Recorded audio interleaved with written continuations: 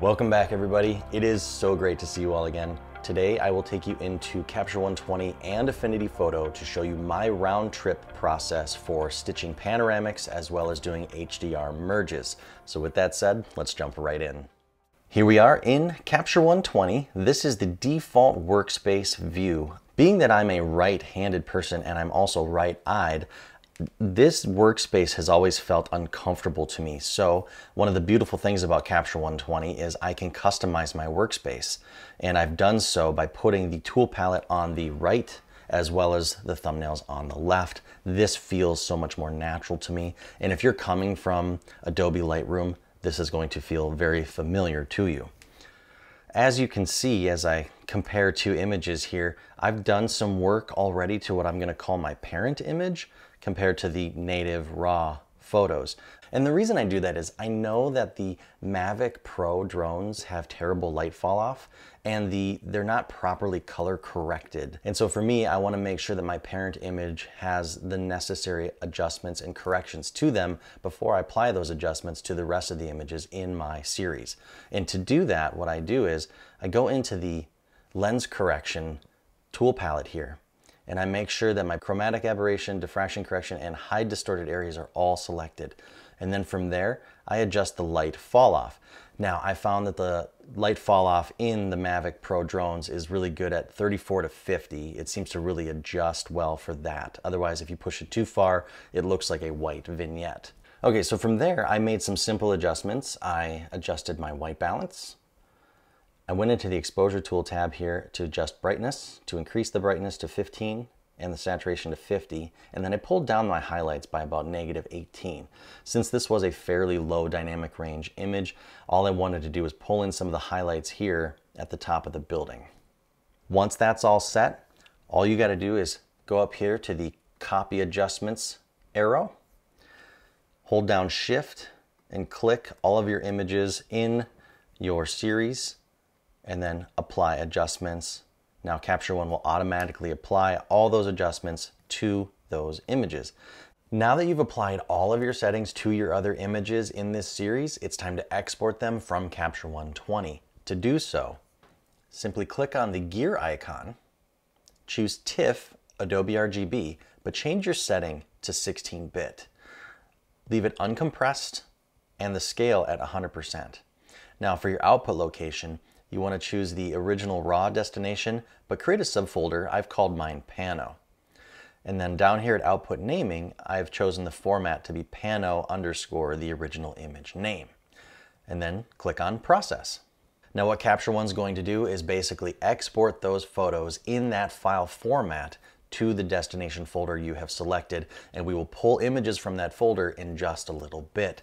After your files have completed export, go to your parent file, right-click and choose Edit with Affinity Photo, making sure that your settings are the same as your export settings from before. For those of you that have seen my other videos, you know that Edit with command will create a brand new file and automatically add that to your photo library. Once I click on Edit Variant, the file will automatically open in Affinity Photo. Now there's no need to touch this file at this moment. What I'll have you do next is go up into File, New Panorama, Add, and then navigate to your Pano folder and highlight all of your Pano image files. Click on Open. And then simply choose Stitch Panorama. This will generate a very small thumbnail. Don't worry about being able to zoom in or anything. This is just to show you that your panorama was a successful stitch. Click OK. And now Affinity Photo is going to work its magic by blending in your different seams and everything. And here we have our basic panorama. Now the reason why I wanted you to create this TIFF file is so that we can paste this image into this file, which when saved will automatically update in Capture 120.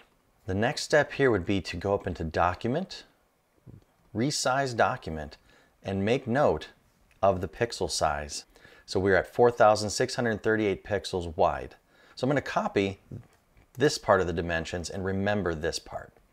So then I go back to my parent file and I'm going to resize canvas. Choosing the center anchor, I will simply paste the setting from before and choose to unlock the aspect ratio. And when I resize this, I now have enough room to paste this image into this canvas. So we go back to our panoramic image, Command C or Control C to copy, Command or Control V to paste. Now I'm going to turn off the base background layer, and when I click on Save, choose Save with Layers.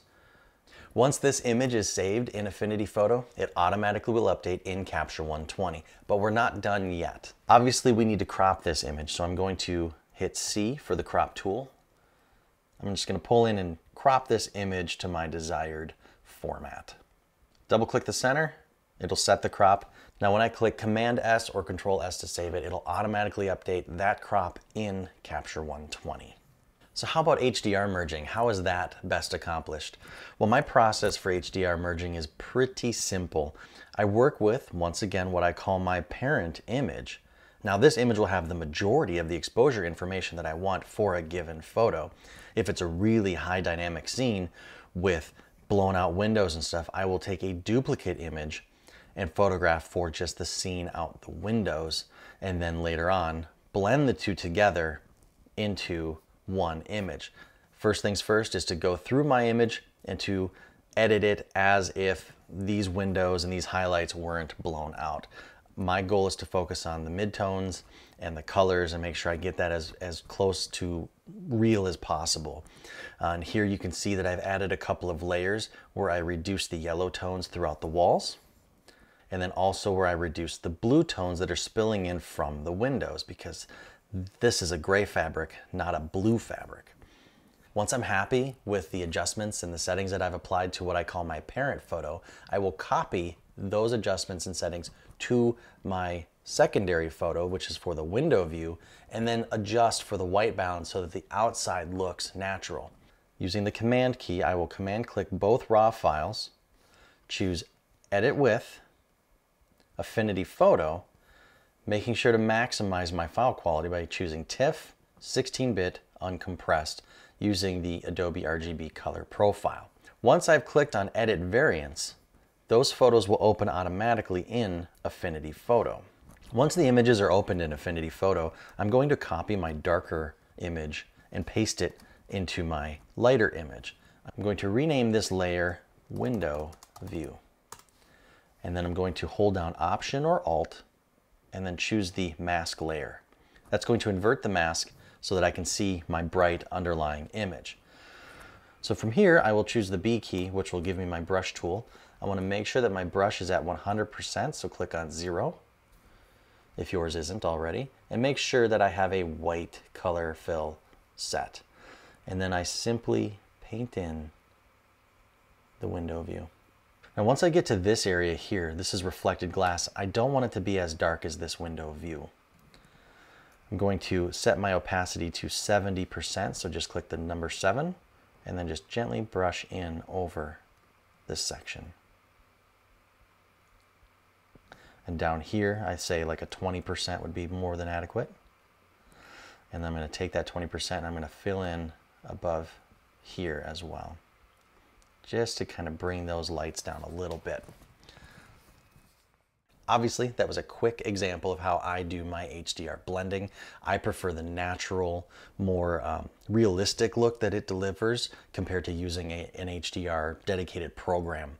What I also like is the fact that once I've added my layers of the various brackets and I've blended everything in, I can save that. It'll automatically update into my Capture One catalog where I can either do further edits in Capture One or Affinity Photo, just like I showed you in my previous videos. Now, a little word of warning. If you are a high volume photographer, whether you're photographing homes or cars or whatnot, this process will definitely slow you down and I don't recommend it. You're better off using more of the automated features available in other programs. However, if you're looking to maximize the quality of your photographs, whether you're shooting fine art landscapes or studio still lifes with light painting or even the type of architectural work that I do, this process will yield you much higher quality results that you have more and more control over compared to the more automated systems. And the benefit is Capture One and Affinity Photo work very well together as long as you understand the process of saving those layered TIFFs or PSD files, which I've shared in previous videos. You can see linked below. Now, with that said, I want to thank you all for watching.